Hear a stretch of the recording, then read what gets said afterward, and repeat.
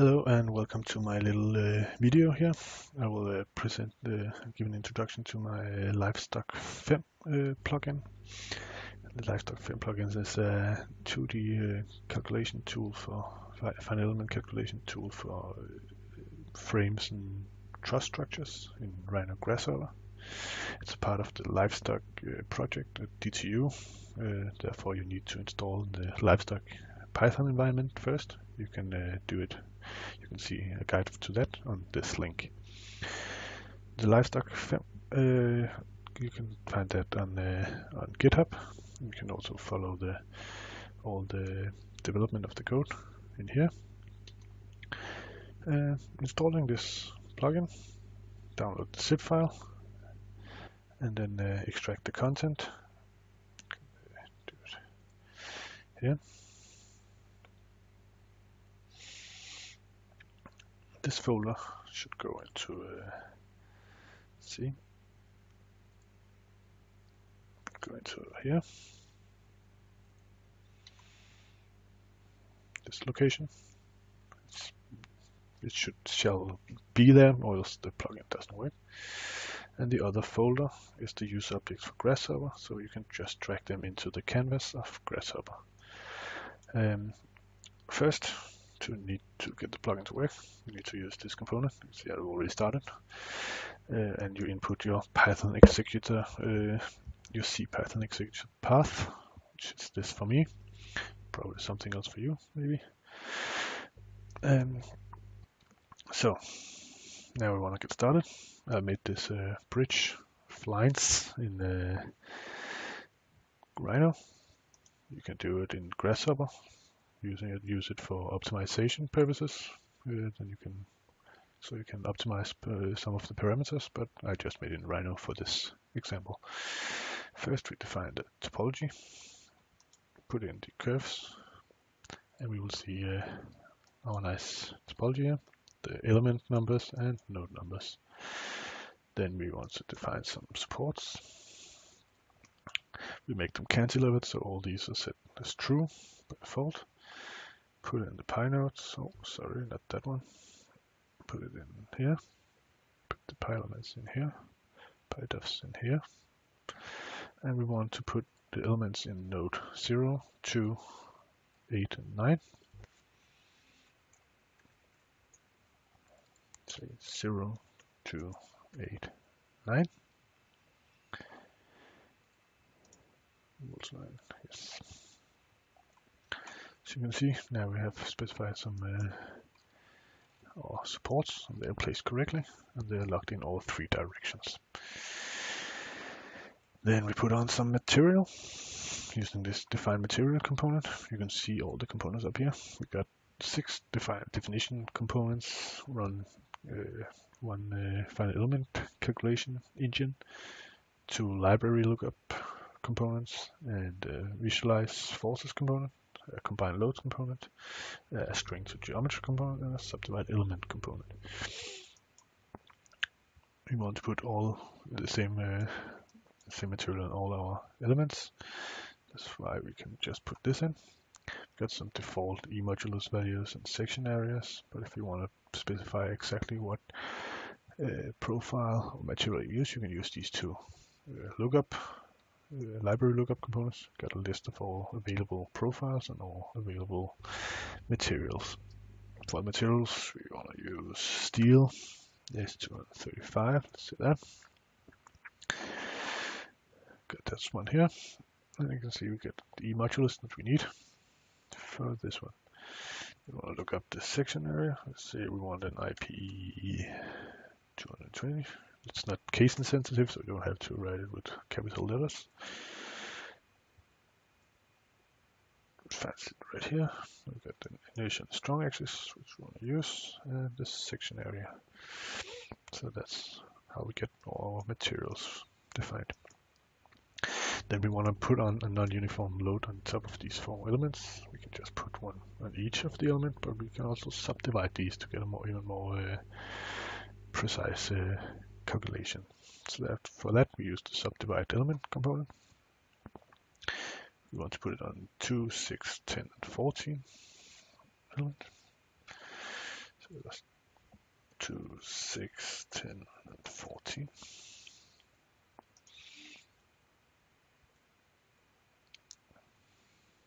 I put in our py nodes.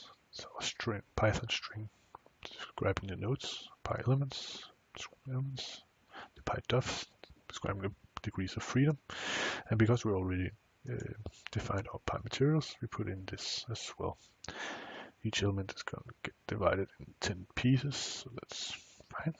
So we get a list of any indices, and manipulated Python strings. Then we want to put on a self-weight for our structure. That means we want to put it on all elements. To put it on all elements, we need to use this component. This generates the geometry from the Python strings, py nodes, py elements. You see we got our 51 line elements. Use the list length here. The series. And use that as the count. So that's all the elements. Then we use put in the py nodes, py elements. The direction should be negative y direction, and it's that by default. The global should be true, yeah, so it's fine. In previous skill we look at that later. Then we'll come to the load size.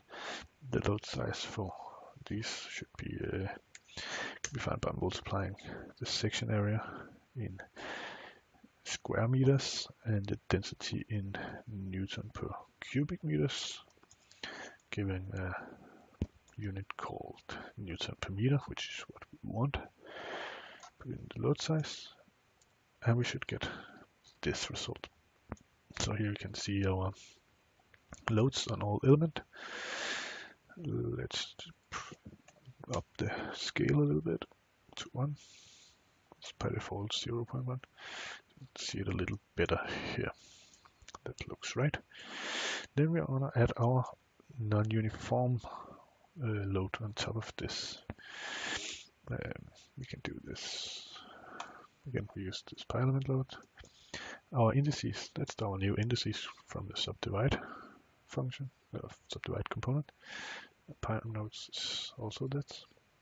Our py elements is also that. Direction is still negative y direction, and it should be global. You can put the preview to 1 here as well, so we can compare. And then we come to the load size. I use the graph mapper to get visual view of the loads. So if you want to make a linear distribution of the load, take the range and the list length.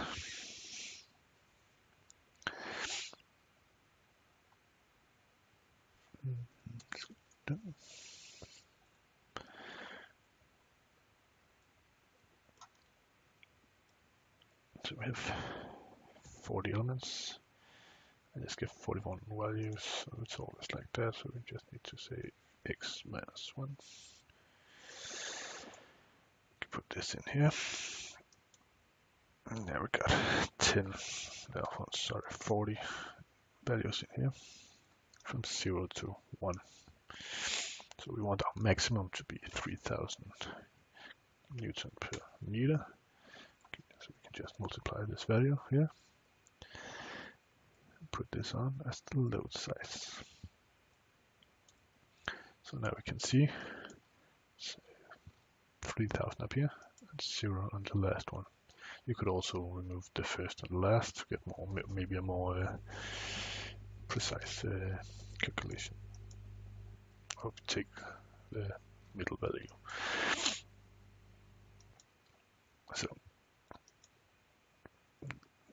the run final element calculation only takes one element, and it takes one input for each of these path strings. So we need to combine these two loads. For that, we can use this component that combines these two. Take our py nodes, our py elements, and we take our py element load, and our py element load here.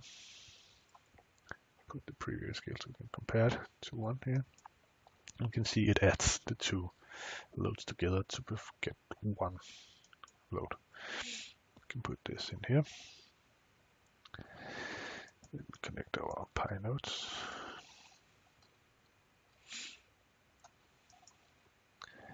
Our Pi element.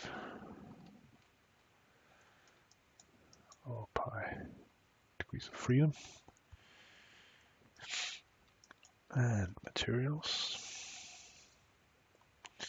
And our supports. Got them over here.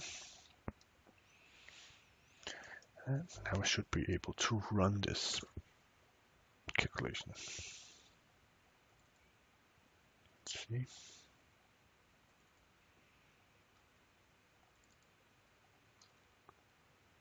This.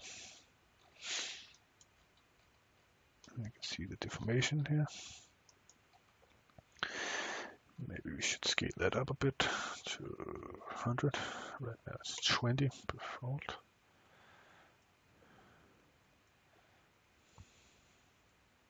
See it a little better. So now we got our deformation, got our reaction forces, normal forces, shear forces, bending moment, and we can plot these as well. If we take the curve, you can see what we got here. Got our normal plot here, our shear forces, our shear plot. See that here, our bending moment, the plot here. And then if we want to see some color visualization of this, we can use this one. Taking our bending moments, lines for example, and we get a nice color plot of this. Going from blue to red, where green is 0 if this is set to false, absolute values. If you want to use absolute values, then it goes from then blue is 0, and we can see that here how this looks. So the plugin contains possibility to add node load as well. You can put one on here. Let's see, put it on 5, for example.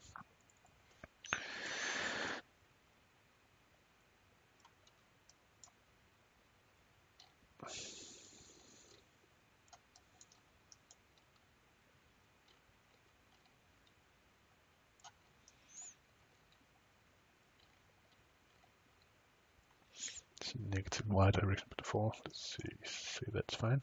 So it should be 5,000 Newton.